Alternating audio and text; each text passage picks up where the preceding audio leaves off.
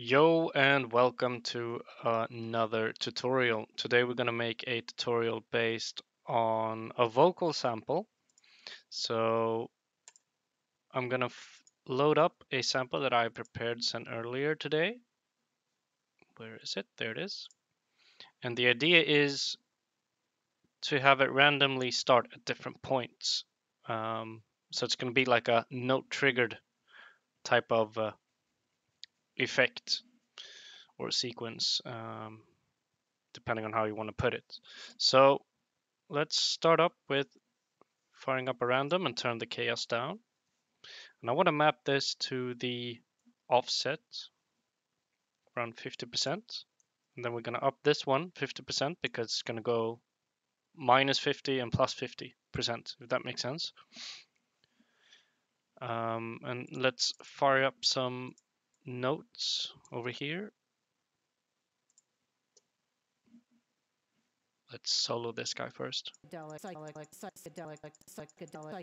It's very silent. I need to check the levels.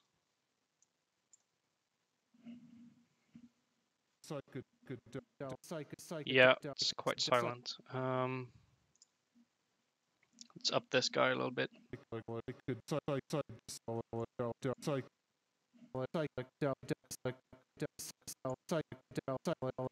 think that'll be fine. And I'm going to play it on the root note of the sample because it's tuned to this C3 in Ableton.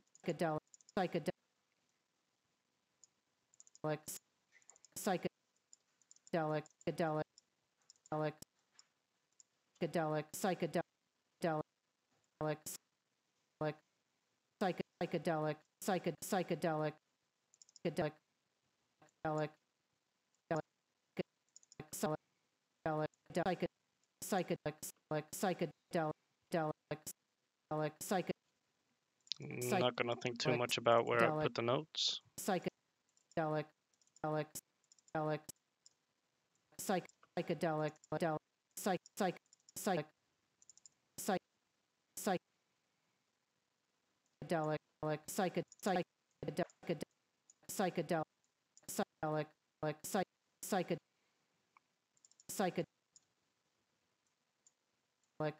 Just going to randomize the note length a little bit. There we go. So if we head into our sample here, let's start mangling this guy. So I want to have another random. I want to change this to loop and I want to take it to sustain.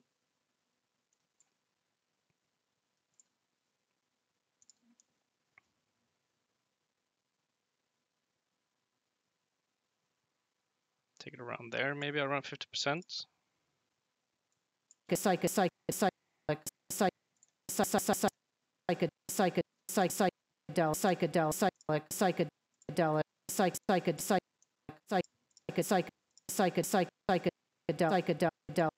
Change this to unipolar to the start position. Maybe let's make it bipolar too.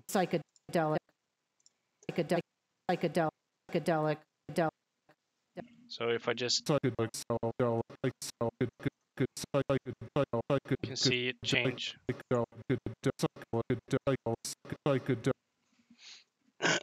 Then we go to our sorry about that. I want to have a random as well on the pitch, but I want a unipole because I want it going up and not down. I think 12 semitones will do just fine. Psychedelic.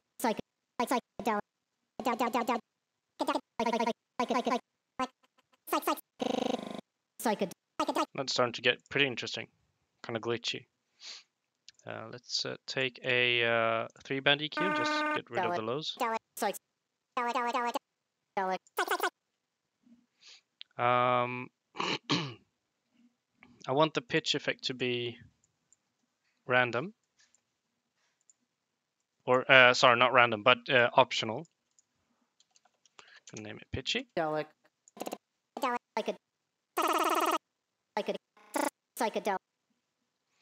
Perfect. Then we want maybe a chorus.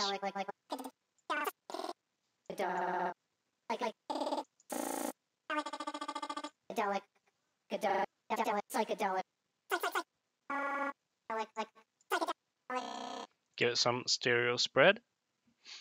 We can take a Faturator.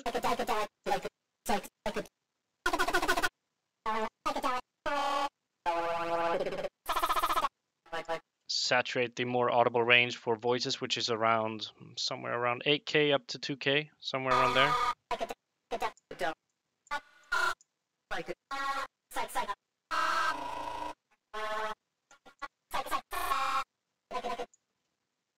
And take a bit for the EQ.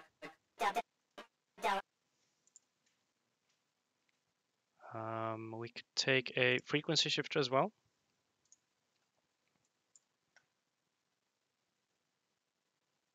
Let's put this guy over here. So I need the frequency shifter to be poly. And let's have a random. Just modulate it slightly.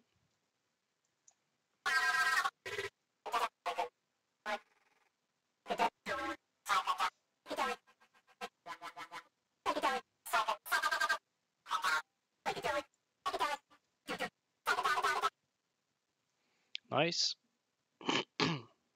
And I want this to be optional as well.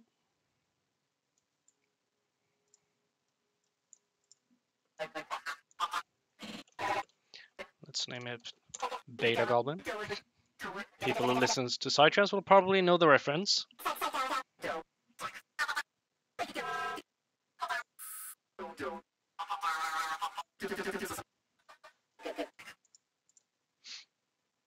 What more can we do with this guy? Let's compress it a little bit just to fix the dynamics of it. Crush it a little bit or squash it.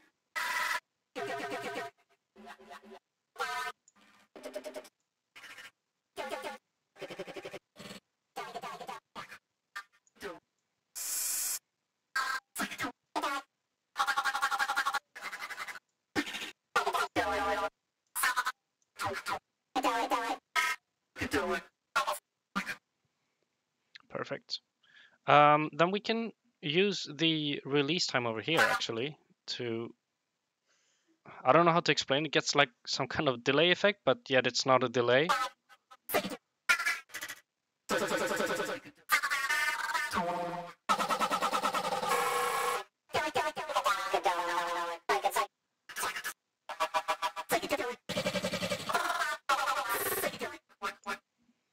So we can up this guy, make it optional as well.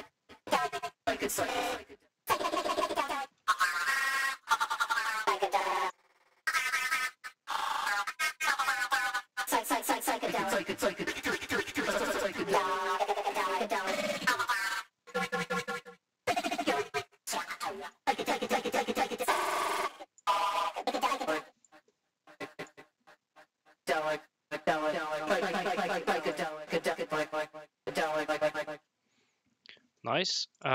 We can also have something else here.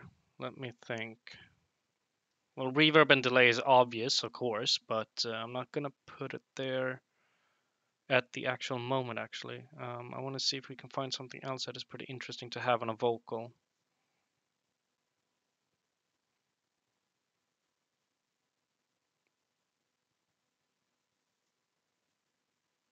Maybe we can try the flanger.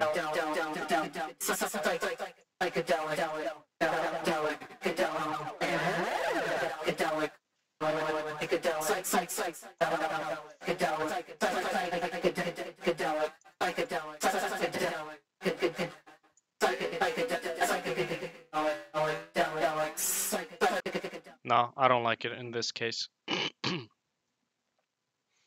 Let's put the chorus here so each voice gets its own chorus.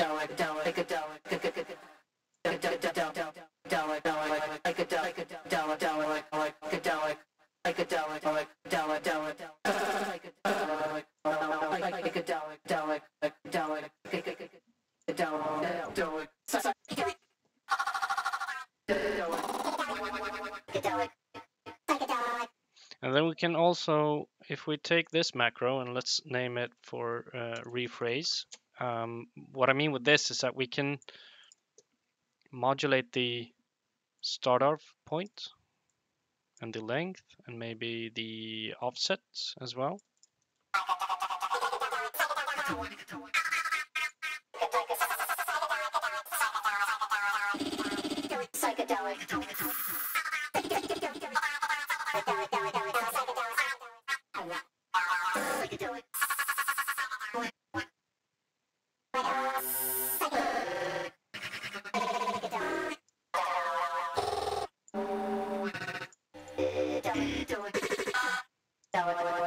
Now it's becoming more stuttery effect on it. So let's name it, make me stutter.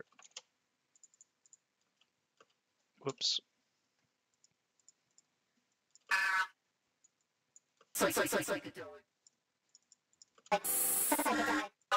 Or maybe stutter proc.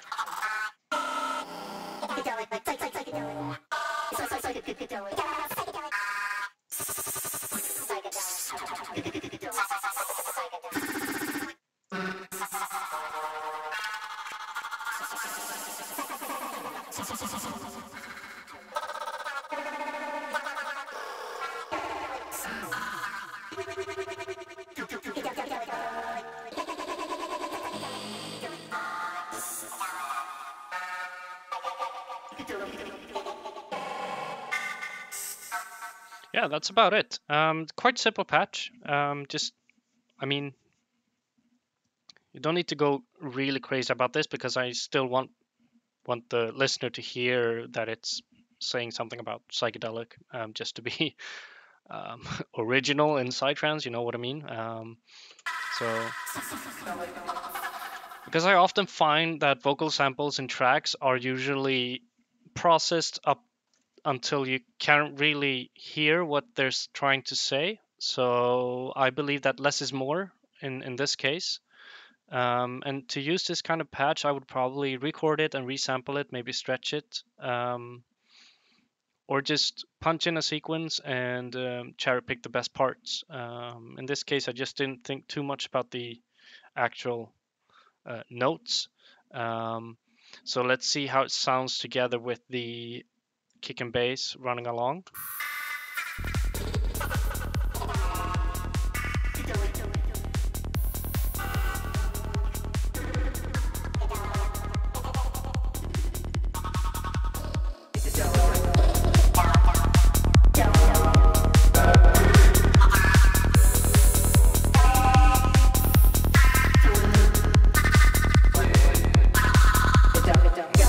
Play around with macros.